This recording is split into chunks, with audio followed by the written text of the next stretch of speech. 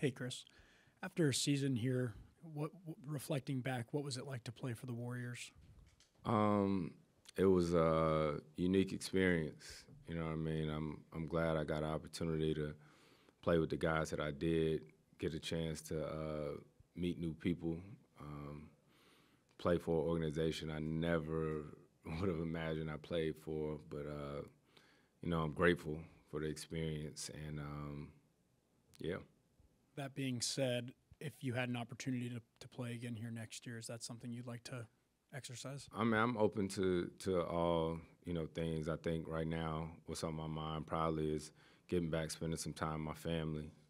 Seeing them. I'm forever grateful to the organization or whatnot, and how much they allowed me to get back and see my family as much. Um, it's a big summer. Our team came up short, but I it was a tough season. Another hand surgery, hand surgery number 5. But all in all, it was fun battling with these guys. I just hoped and hope at some point I can get out there and play and try to make a bigger impact. Chris, compared to maybe your expectations coming on this team, what's something that might have surprised you about being around this organization? Um, it was a lot of surprise, like good surprises. Man, everything is first class. I tell you that much from everything.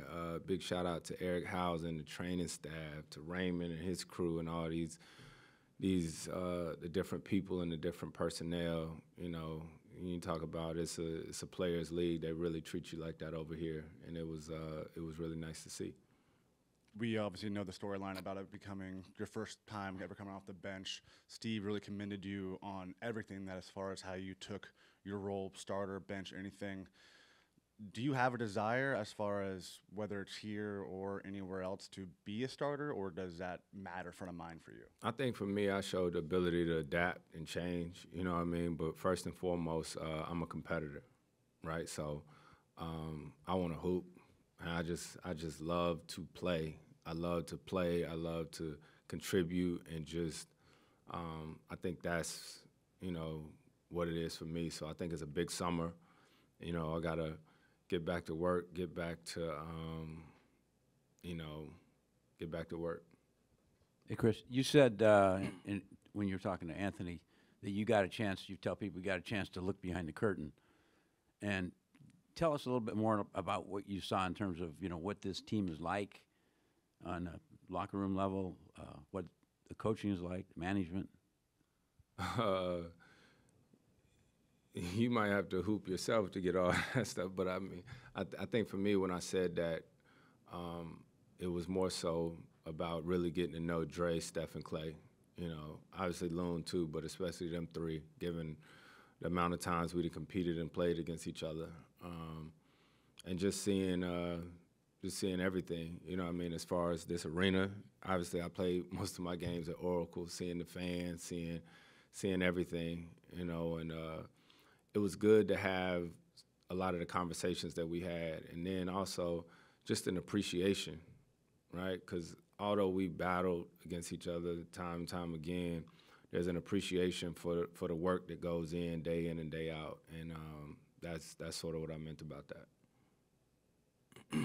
We know you got to talk to your family and everything, but we know that you want to keep playing and you don't want to retire.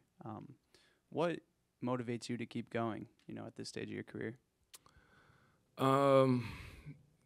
Just I love it. You know what I mean? Like I've been playing basketball since I was 4 years old, and there's nothing other than my family that brings me more joy, right? Than the hard work and all that stuff that goes into it. And yeah, that's why we get to play a child's game and say it's my way of life and take care of my family. So that's why I do it.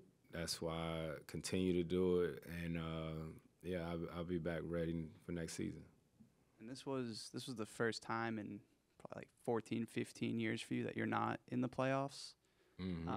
How much does the way this season ends sour your experience here, and I guess how much of a priority is getting back to the playoffs for you? Yeah, don't feel good, but it is what it is. I'll get a chance to travel and be an AAU dad, make some of my daughter's volleyball games, and a little bit of a longer break than usual, but it is what it is. You've had a chance to see probably the best view of anybody of this Warriors team from the very beginning, like 12 years ago, when they were first starting to go to the playoffs and stuff like that. So you've watched them all along the way, and now you've been part of it. Does this seem like a team, a dynasty that's in a major transition point, or how do you look at it? I don't know. I mean, I played against them 12 years ago, but I was on my own journey. You know what I mean? But, like I said, I have a deep appreciation for Steph, shooting and training with him day in and day out, dealing with, so many off-the-court things, just life,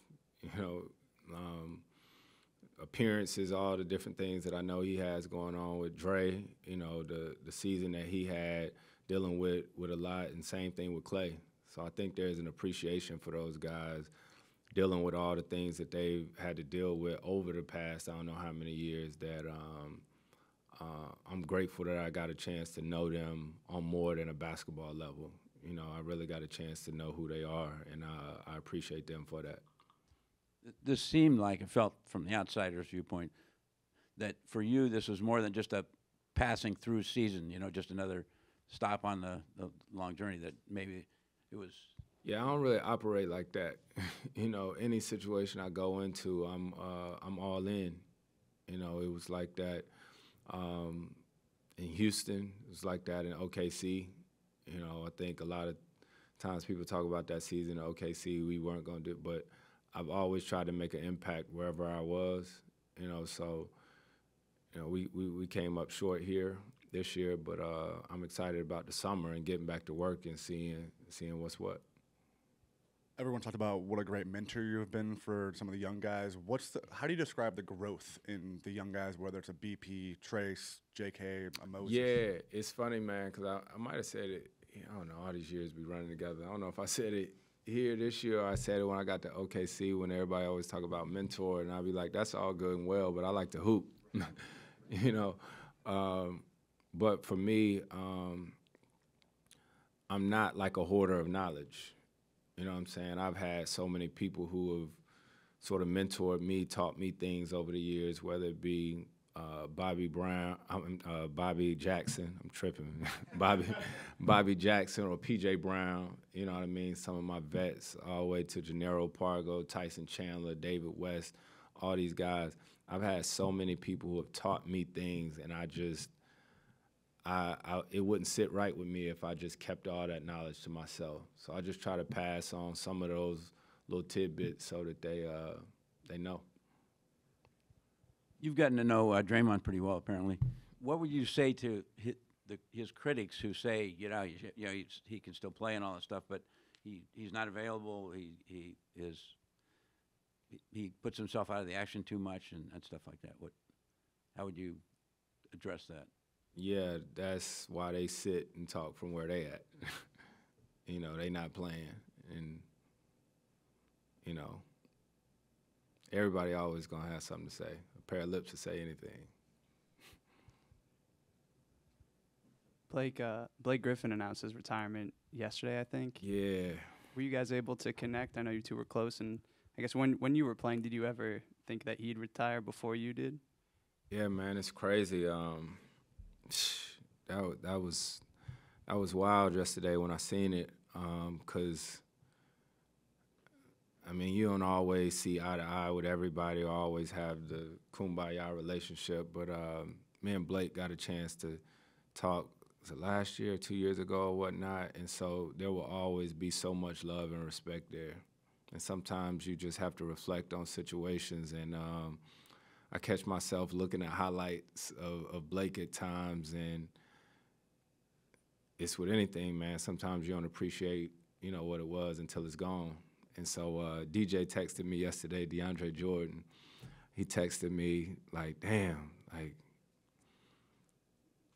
he was, surprised or whatnot. Obviously, we all have that time, but, that's, 6 of the funnest years of my career, man. And there'll never be another Blake Griffin.